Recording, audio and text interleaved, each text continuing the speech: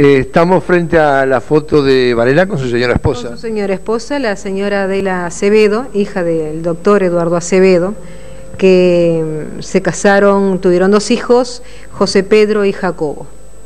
Frente al ropero que perteneció a Varela cuando José Pedro Varela era soltero.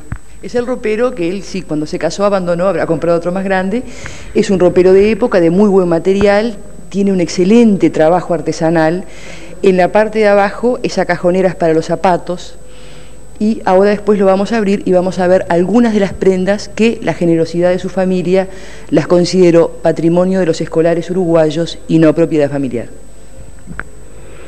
Un pantalón típico de los usados por los hombres de la clase social a la que pertenecía Varela en esa época, e inclusive hay otro, es del mismo color, exactamente del mismo diseño, con esta raya gris al costado. No se usaba el cinturón, se abrochaba acá atrás, tampoco se usaban los bolsillos, salvo estos pequeños bolsillos delanteros, en los que además se ve que es distinta, porque los de hoy, el lugar para introducir la mano, digamos, está al costado. Y la entretela de este color aparece también en todos los pantalones de hombre de la época. La ropa para las ocasiones elegantes, la ropa que usaban los hombres de la época para fiestas o para reuniones sociales. Una levita. Una levita.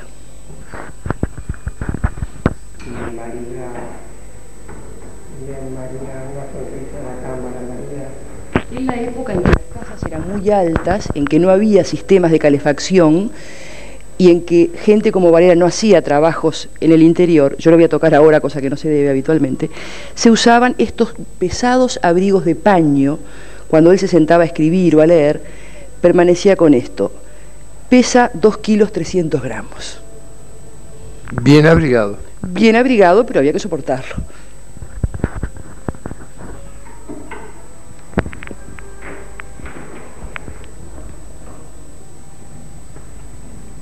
Al púlpito donde José Pedro Varela se dirigía a los maestros. La tribuna que utilizaba para dar sus conferencias en épocas en las cuales no había micrófonos ni nada que aumentara la voz humana, entonces tenía que él, que no era muy alto, mediría unos 60 y algo, más o menos se llegó a la conclusión, tenía que tener algo que realmente lo destacara frente a la cantidad de maestros que lo escuchaban.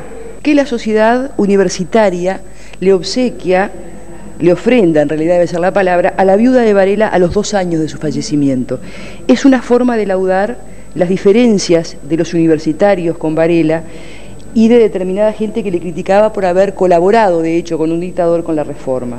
Está dirigido a la señora Adela Acevedo, con la típica letra de la época, y vemos firmas de ciudadanos de distintos puntos del país en homenaje a don José Pedro Varela. Estas hojas anduvieron sueltas, se juntaron las firmas y después se encuadernó. Podemos ver las rúbricas de la época e inclusive cuando vienen los niños al museo, les llama mucho la atención los nombres. Hasta allí vemos el paso del tiempo. Hay nombres que ya no usamos más. Fíjese la elegancia y lo complicado de alguna de las rúbricas. Las bibliotecas, tanto el mueble como el contenido, fueron propiedad de don José Pedro Varela. Pedro José, en realidad debemos decir, porque ese fue su nombre de bautismo. Él aprendió de forma autodidacta inglés, francés y alemán, por lo cual se dio el lujo, por ejemplo, de leer a Byron en inglés o a Goethe en alemán. Además de la literatura y la poesía, le interesaba todo tipo de temas. Allí hay derecho, ciencias naturales, historia, geografía, mucha estadística, sociología y hasta un libro sobre sexo y educación, sexualidad y educación, que si pensamos en hace más de un siglo, a él le interesaba un tema que hoy no está todavía laudado. Es una de las facetas de Varela en las que vemos un hombre muy adelantado al tiempo, como lo es también su forma de considerar y valorar a la mujer dentro de la sociedad. Sí, en los últimos meses de vida, cuando estaba muy enfermo y seguía trabajando en pro de su reforma educativa, José Pedro Varela trabajaba escribiendo sobre esta mesita, y según el investigador Jaime Monestier se pudo comprobar que el problema que tenía Varela, del cual murió era un problema realmente digestivo, intestinal, y no pulmonar como se creía al principio. Esta mesita nos quedó donada por la familia, igual que el resto de las cosas que hay acá en esta sala, como testimonio de esa época en la cual con 34 años apenas Varela dejó trunca su obra, que culminó con mucho éxito su hermano Jacobo Varela. Fue ganador de un concurso. Sí, este cuadro fue el ganador del concurso en el año 1950, su autor es Amézaga, y ahí representa una reunión de la Comisión de Instrucción Pública. Está José Pedro Varela, su secretario Parsons, Emilio Romero, Jaime Roldós y Pons, y algunos otros famosos de la primera época de los ayudantes de Varela, de los colaboradores de José Pedro Varela. Acá estamos observando los vitrales de la sala de conferencias, que son originales y son de la época del fundador del Museo Pedagógico, don Alberto Gómez Ruano. Los diseños fueron hechos por Alberto Gómez Ruano. El cristal es veneciano y fueron armados en Buenos Aires en el año 1891 por la compañía Mari, especialmente para este museo. Estas alegorías, historia, astronomía, pedagogía, higiene, química y física, eran las materias que las futuras maestras estudiaban en el internato normal de señoritas que ocupaba la planta alta de este edificio, y que esta planta, que es el Museo Pedagógico, fue creado precisamente para ser laboratorio de esas futuras maestras, y eran las materias que ellas estudiaban en ese momento, en 1884, 86. Estamos en la sala María Estañero de Munar. María Estañero de Munar, llamada maestra de maestras, fue la primera directora del internato normal de señoritas.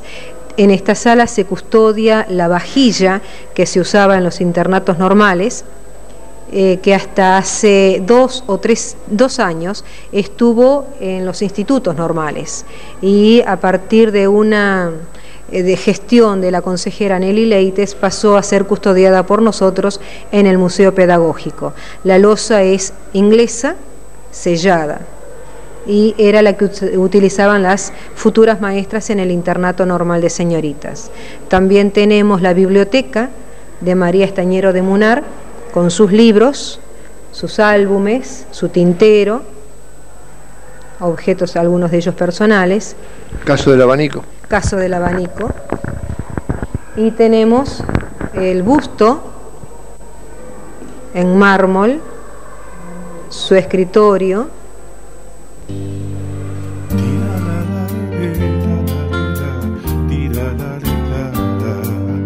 Que canten los niños libres esta baguala. Que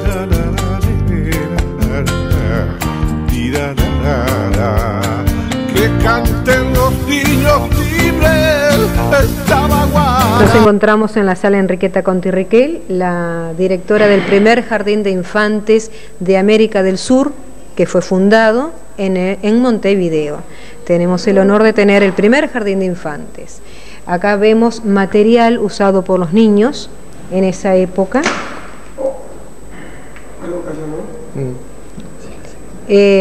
Libros, matrículas y fotos del jardín de infantes Enriqueta Contirriqué.